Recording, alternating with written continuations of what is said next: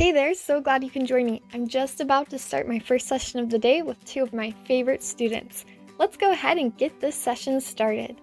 Inside the event, all of your students will be on the left with their associated goals below. You can X out any goals you won't be targeting in the session to make it less visually distracting. If you X one by accident, simply refresh the student and they'll pop back up. Whichever goal you select to target will remain highlighted as you toggle between students to make data collection as quick and efficient as possible.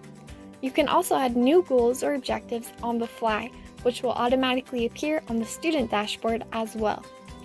You can track data either by accuracy, opportunity, or frequency. So if you have a goal being scored by something other than percentage, you can select a different calculator from the drop-down.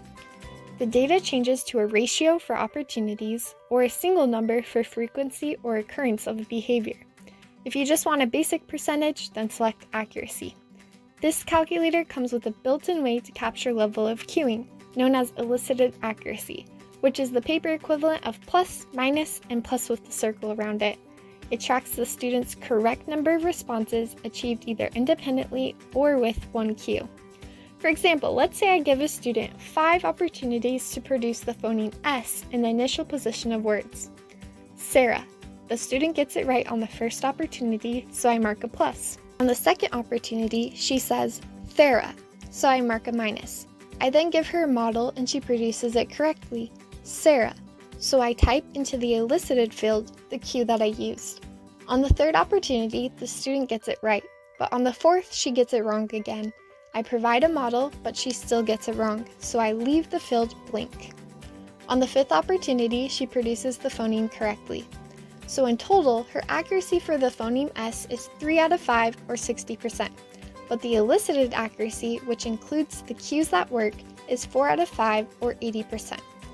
If you accidentally make a mistake while taking data, you can use the undo button to take back the plus or minus that you gave, and then click undo to save the changes. You can also use the refresh button to completely reset the calculator. The graphs adjust to reflect the calculator you select and give you a quick view of your data from the past 3 months. For opportunities, there are 2 lines that show the amount of opportunities and the total number correct. For frequency, you will see a bar graph that shows the total number of instances during a session. Accuracy plots as a line graph with elicited accuracy plotted in orange and an average plotted in gray. Once you make a calculator selection for a goal, it will default to that calculator in future sessions.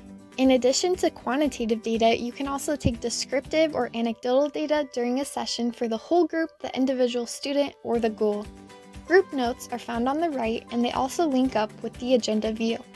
At the bottom is a great place to transcribe language samples, comment on the student's performance, track strategies that are working for the student, or any other subjective data you want to record. There's also a place to take notes specifically for the goal. You can use the formatting icons to organize and make your notes look pretty, as well as link any pictures, PDFs, or audio recordings from your Google Drive in reference to the session. The data feature makes Medicaid billing so quick and easy. On the agenda view, click the $ next to a student's name to copy to your computer's clipboard any data and notes collected on that student.